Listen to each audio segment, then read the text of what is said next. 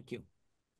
In my practice, I'm going to say 80%. So if people just follow just general recommendations, even what Jyoti's talking about, even what Ray's talking about, usually we'll see a huge change. And so it is more than what I agree with her. It's more than what they think, because most of these people have been taking drugs for their blood sugar, their cholesterol, or and all these other things. And literally by the lifestyle changes, they will see significant. Sometimes what we see is many times more benefits without the side effects. We call it side benefits rather than side effects.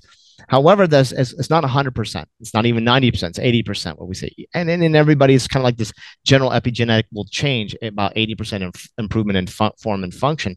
Why is it not 20%? Because that's why we have to start digging deeper, right? Because that's the whole individualistic aspect of your nutrition, your microbiome. How is everything working? Your stress, your environment, what chemicals are not chemicals you're exposing to, or whatever. Your sleep, your social environment. So that's where then we have to fine tune it. That the problem is that's the bigger challenge, because most people can do the simple things, or what we would consider, I think, simple, but it's a harder thing because, like, if you live in a city that's really loud and noisy and there's a dry cleaner below you, that's a problem, right? There's, or vice versa, right? If you live in a food desert and you don't have access to some of the things that is healthy. So that's the challenge I think that we will see with a lot of patients is economics, access, some of these things that are, again, a little bit out of their control, but we still know that we can still improve it. So it's not like just a lot of people want to have the perfect. I think that's the problem with America right now. It's like we want to have the perfect plan and we want to have everything ready to make the recipe, for example. And if we don't, we won't make it. And we have to be more loose and open, saying, you know what, we can still make the food. It's just missing a spice or two. It still be fantastic. Don't worry about it. And that's the kind of part of being a chef in the medicine world, is that how to really play with everything rather than being a cook and just trying to follow a recipe. And I think a lot of people are trying to follow recipes so perfectly, and then they're hard on themselves. Triggers more inflammation, triggers more stress. I like to be like, people have to be really flexible, because sometimes we can excel in one area very well and then have trouble. So some people may be able to exercise really well and know nothing about what to do in the kitchen, right? So I think we have to also educate our clients, or point them in directions on how to improve those lifestyle factors so that they get a little bit of everything, even if it's not coming firsthand to them. And one more thing I wanted to say was one of the hidden pieces of things, and information that I personally have learned over 30 years is that trauma in people's lives really hold back healing. And so that is a huge out of control segment. So for those people that I'm like, why isn't the needle moving?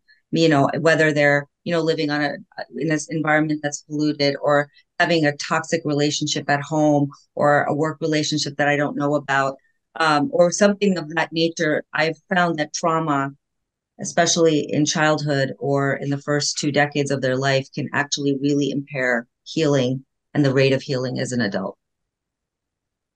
Thank you. Um, Aside from diet, sleep, and exercise, and avoiding chemicals, uh, do you want to give your thoughts on nutritional supplements, vitamins, and minerals? Is there basic foundational ones that you think we should all be taking? Should we be avoiding them? What is your, I know you can't give us a personal recommendation because you don't know us and our blood and all that, but if you had to do a general assessment of what people in general need, how would you advise us on that topic?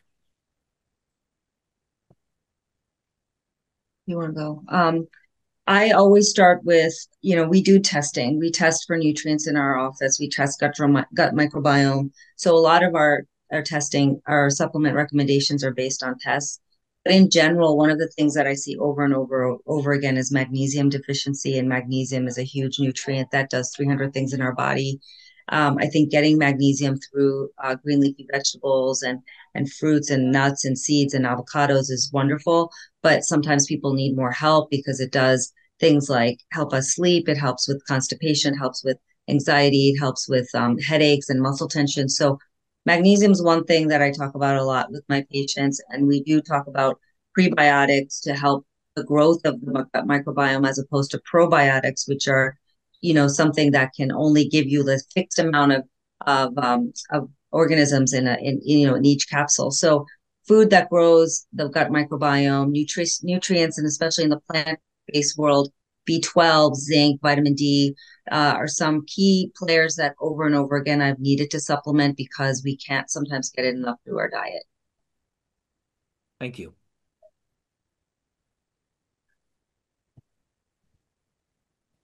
Either Okay, one. I'll go. So I wasn't sure. I was giving ready.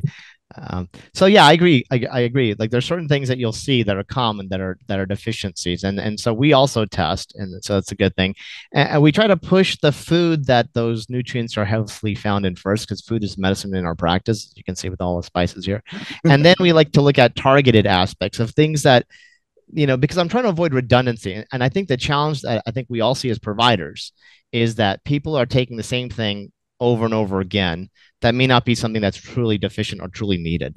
And that's where testing I like, and I think Jyothi would agree, is like it really helps guide us and also helps guide the patient, because usually they come in and they might be on 8 to 10 pharmaceutical drugs in America. That's the average person I see. And then they'll be on like 8 to 15 supplements, right, from all the healthcare providers and health stores and online and whatnot. And so, but they're still not feeling good. So we really want to look at like what is targeted for them. And so my specialty in integrative medicine is formulation of product and looking at, again, evidence based in terms of putting nutraceuticals together.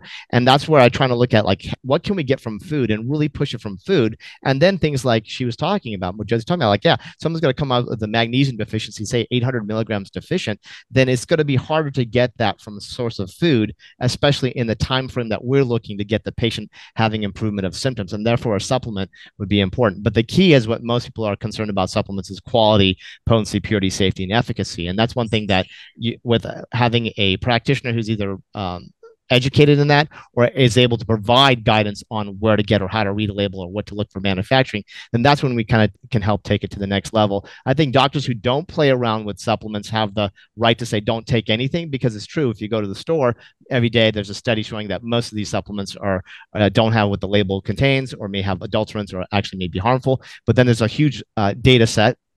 If you get the right product, the right potency, purity, safety, and efficacy, you can have wonderful benefits of taking supplements. But I think it's always making sure that it's targeted, so we're not just being redundant and taking something that we don't need. We need to be taking something that we might need or we might need more of, and that creates a physical effect in the body, and that makes people will say, "I feel better from taking it," rather than I take all these things, but I'm not sure what's working.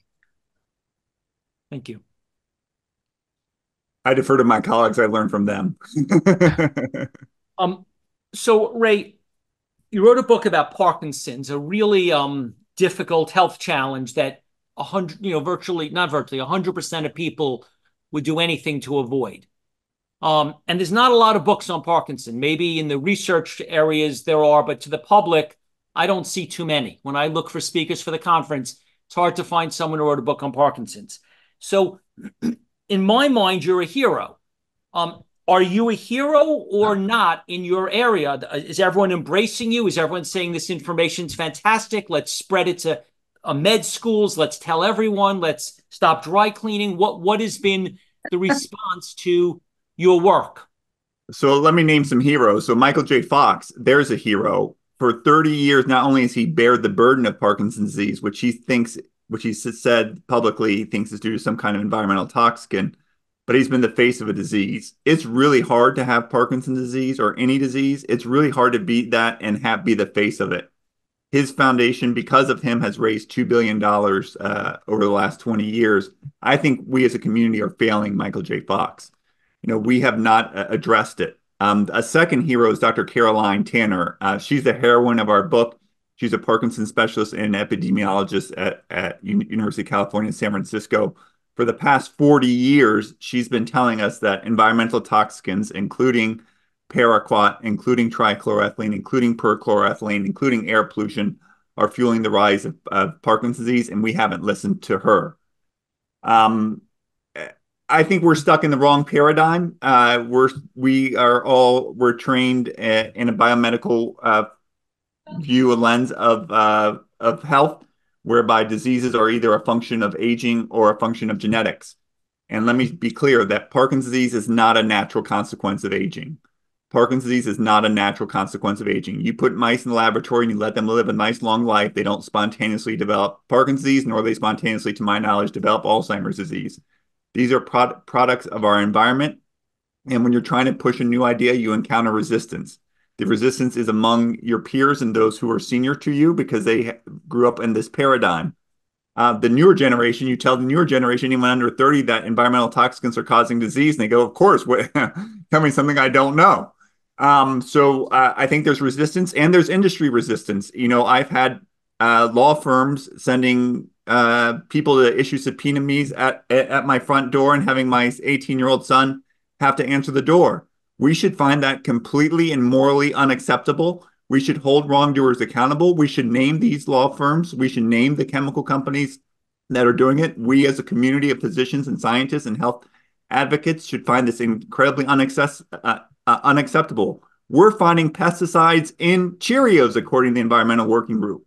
If Cheerios has pesticides in it, then what other foods have pesticides and other chemicals into it? And why is our health getting worse? Why is cancer rates increasing under people under the age of 50 in the United States at the same time smoking is decreasing? Why is life expectancy less, even ignoring COVID today, than it was 25 years ago? And we're spending more on healthcare. Why are we spending 20% of GDP, $4 trillion on healthcare to get 5 years less life expectancy than our peers in France? Clearly, we're doing something wrong. Clearly, someone is doing something bad to us. We need to find out who those wrongdoers are and find them and hold them accountable. Amen, brother. I completely agree with that. Yes, I completely agree with that. The challenges, I think, is exactly the same. It's like, we're taught about a disease model, and environmental exposures and toxins wasn't in that training, but that's becoming more and more of an issue. I think with Michael J. Fox, what they found, you probably know more than that, but it's like, when we had that start of early symptoms of Parkinson's, there was a cluster on the set when they followed on one of the Back to the Future films, I forget which one, of people that had Parkinson's, right? So that kind of led like, wow, it's not just one person, but it was a few people at one time, so there's definitely like the odds of just a genetic, no, odds of this, no, but it has to be some kind of, exposures, has to be some, related to something. I don't know if we have that full answer, but these are certain things that we now seeing, when we see this explosion. And literally, I think the problem right now with the aging population, which is sinking our healthcare costs with neurodegenerative diseases like Parkinson's and dementias and Alzheimer's, and just there's memory care units everywhere I see around my city. Is that it's such a debilitating condition, because when you can't remember or you can't function correctly, then the cost of that healthcare, even though the rest of the person might have pretty healthy body, it's super expensive, and that's going to bankrupt the country. It's going to bankrupt the whole system, and that's what the data actually shows. What's going to happen is these neurocognitive disorders is going to sink the whole economy, because there is not a quick fix, because it's multifactorial. I think a lot of these chemicals he's talking about, absolutely. And there's probably 100 more that we don't even know. And there's even synergies with, not only like we talked about synergy of nutrients for improving your function, right? Like adding more spice or adding more phytonutrients to your diet. But what about the synergy of chemicals?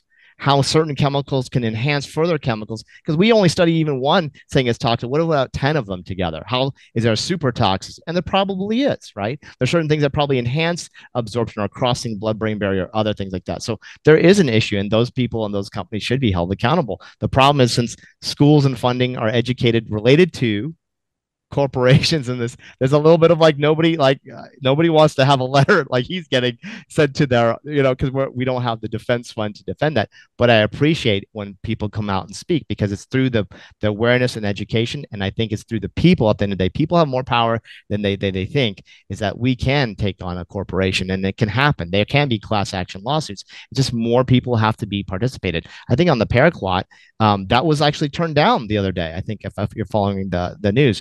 So we know all the dangers of it. There's so much influence in industries. Like, they don't want an industry that makes billions of dollars. So they'll rather have that go on than save for public safety. So it is an issue, and I really appreciate everything that Ray had to say. Thank you.